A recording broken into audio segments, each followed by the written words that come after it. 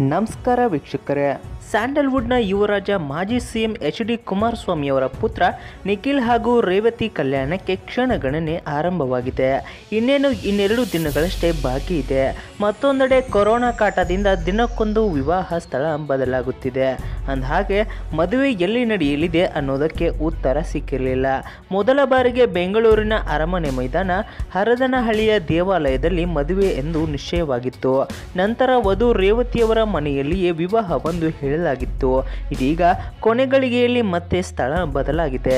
ಹೌದು, ಮಗನ ಮದುವೆ ಮಾಡಲು ಅಲ್ಲಿ ಇಲ್ಲಿ ಅಂತ ಓಡಾಡುತ್ತಿದ್ದ ಕೊನೆಗೆ ಮಾಜಿ ಸಿಎಂ ಎಚ್.ಡಿ. ಕುಮಾರಸ್ವಾಮಿ ಮಾತ್ರ ಕರ್ಮಭೂಮಿ ರಾಮನಗರದೊಂದಿಗಿನ ಸೆಂಟಿಮೆಂಟ್ ಮಾತ್ರ ಬಿಡಲೇ ಇಲ್ಲ. ರಾಮನಗರದ ಪುಣ್ಯಭೂಮಿಯಲ್ಲಿ ಮದುವೆ ಎಂದು ನಿಶ್ಚಯಿಸಿದ್ದು, ಕೊರೋನಾ ಕಾಟದಿಂದ ಸರಳವಾಗಿ ವಿವಾಹ ಮಹೋತ್ಸವ ನಡೆಸೋಕೆ ಎಚ್.ಡಿ. ಕುಮಾರಸ್ವಾಮಿ ಫ್ಯಾಮಿಲಿ ಮುಂದಾಗಿದೆ. ಹೌದು, ನಿಖಿಲ್ ರೇವತಿ ಮಹೋತ್ಸವ ನಡೆಯೋ ಸ್ಥಳ ಕುರಿತು ಒಂದಷ್ಟು ಗೊಂದಲವಿತ್ತು. ಇದೀಗ ರಾಮನಗರದಲ್ಲೇ ಮದುವೆ ಸಮಾರಂಭ ನಡೆಸೋಕೆ ತೀರ್ಮಾನಿಸಲಾಗಿದೆ ಎಂದು ತಿಳಿದು ಬಂದಿದೆ.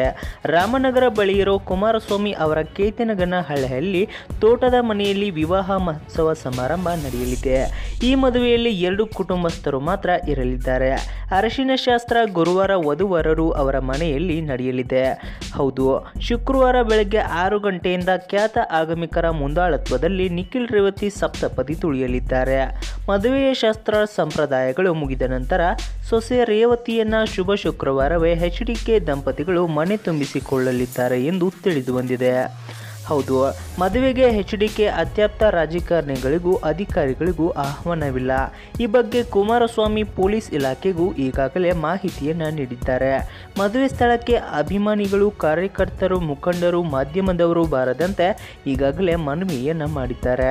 ಇದರಿಂದ ನಿಖಿಲ್ ಮದುವೆಯ ಫೋಟೋ ಮತ್ತು ವಿಡಿಯೋಗಳನ್ನು ಮಾಧ್ಯಮಗಳಿಗೆ ತಲುಪಿಸಲಾಗುವುದು ಎಂದು ಹೇಳಲಾಗಿದೆ. ನೋಡಿದ್ರಲ್ಲ ವೀಕ್ಷಕರ, ಇದ್ರ ಬಗ್ಗೆ ನಿಮ್ಮ ಅನಿಸಿಕೆ ಅಭಿಪ್ರಾಯಗಳನ್ನು ಕಮೆಂಟ್ ಬಾಕ್ಸ್ನಲ್ಲಿ ತಿಳಿಸಿ. ವಿಡಿಯೋ ಇಷ್ಟವಾಗಿದ್ದರೆ ಲೈಕ್ ಮತ್ತು